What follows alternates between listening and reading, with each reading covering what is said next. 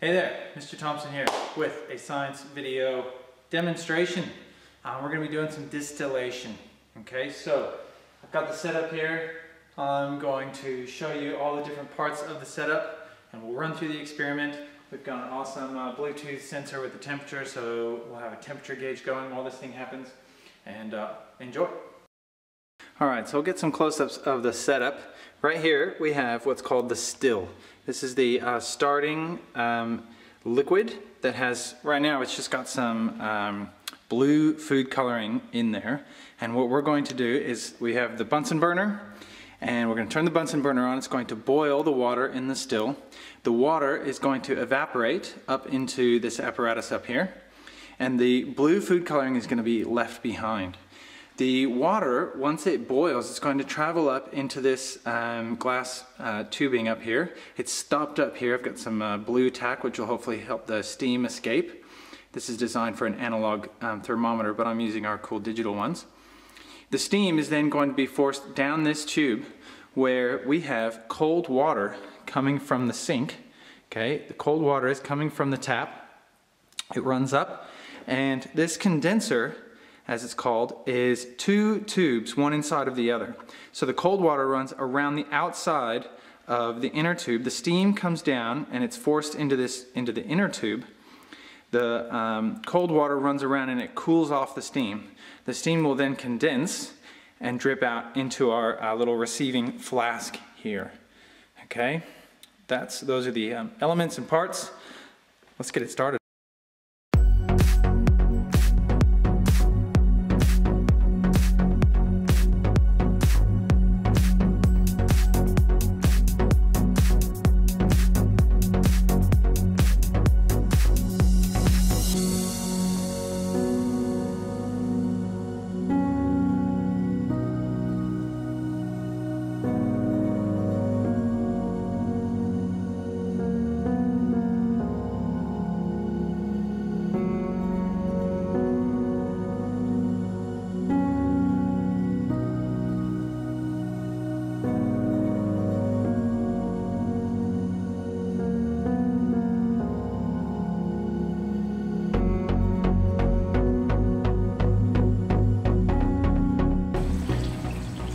Can't see it, but the cold water is running around the outside of that inner tube and runs up into the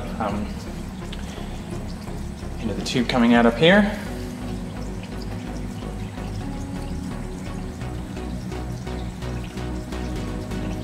Look for a good boil to get going. Temperature is rising, as you can see.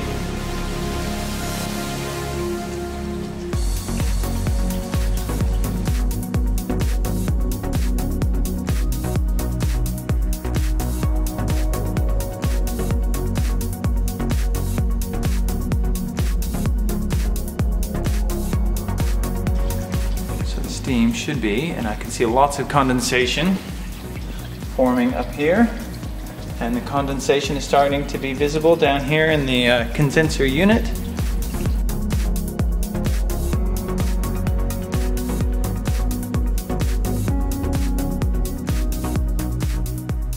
So you can see the condensation forming, you can see steam coming up.